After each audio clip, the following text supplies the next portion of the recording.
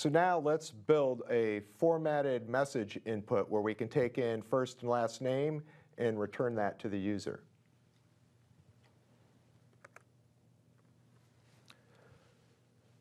So let's start with getting the first name, and we're just going to get a variable. We're going to call that first, and we're going to get input for that.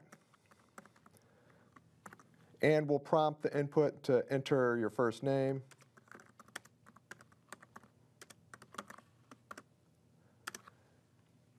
And then let's go ahead and run that code. So I'm going to put in Alton and enter that.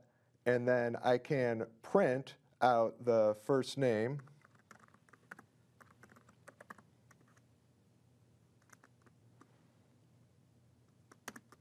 And we see Alton.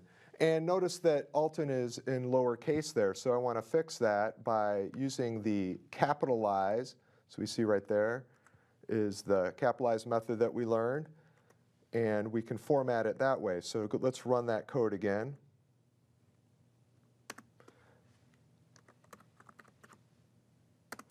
And now Alton should be formatted. The input will return a string that is entered in that input box, and then it'll apply that method to it and assign it to the variable first. And when we run that, now we see Alton is capitalized. So we could go ahead and get the last name.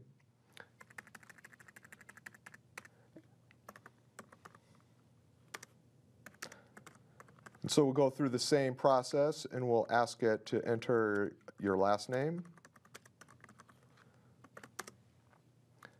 And we're going to capitalize that.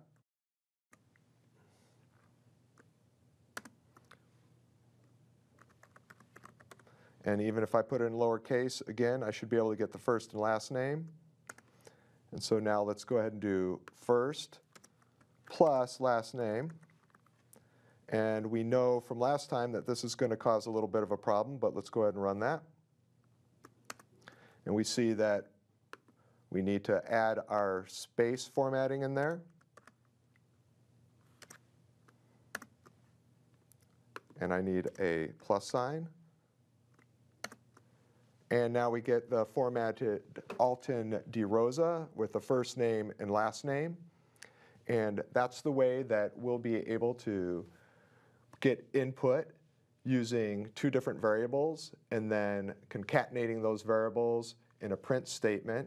And next we'll learn how to put that into a function.